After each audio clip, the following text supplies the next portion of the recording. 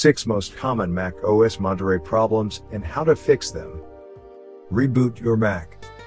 When you're having issues with your Mac after a software update, the first you should try is to restart the device. A lot of problems can be solved by simply rebooting the Mac. The restart will eliminate any minor bugs and glitches that could have occurred after the macOS update. If your Mac is slow, check your storage space and delete unnecessary files to leave more free space so your device can function better. Click on the Apple logo. Go to About This Mac. Then go to the Storage tab. Wait while Mac calculates your storage space. Then click on the Manage button. When a new window opens, go through all your files and delete what you don't need to make space. If the problem is related to an app, if you started having issues with a specific app or the cause of the problem can be traced back to an app, we recommend updating it. Open the App Store. On the left sidebar, select the Updates option.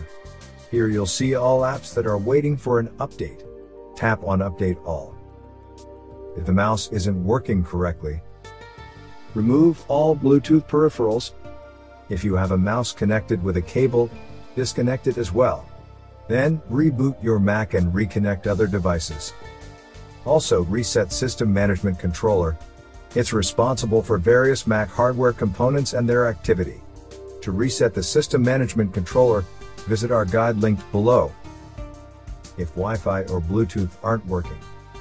If Wi-Fi stops working, click on the Apple logo. Then, from the menu, select System Preferences. Go to Network. Select your Wi-Fi network and click on the minus button at the bottom. Wait for a bit and click on the plus button to re-add the same Wi-Fi. If Bluetooth stops working, click on the Apple logo. Then, from the menu, select System Preferences. Go to Bluetooth. Click on Turn Bluetooth Off. Wait for a few seconds and click on the Turn Bluetooth On button. If you can't shut down the Mac, before shutting down your app, ensure all apps are fully closed and not running in the background. If you can't close an app normally, you can force quit it from the Activity Monitor. Open the Activity Monitor app. Under Process Name, locate the app you want to close and select it. Then, click on the X button. When you're asked to confirm the action, click on Force Quit. Hopefully, this video provided the information you were looking for. If you're using a Mac computer, we would like to suggest scanning it with Combo Cleaner. It will check your computer for malicious software infections and advertising supported software. The Disk Cleaner option will scan your computer for app caches, logs, downloaded files, and files still sitting in the trash. It will also show you how much space what files take up on your Mac. Combo Cleaner will also help you look through all big files on your Mac and delete those you don't need. You can also scan Mac for duplicate files. Sometimes you might not know that you have a few copies of the same file.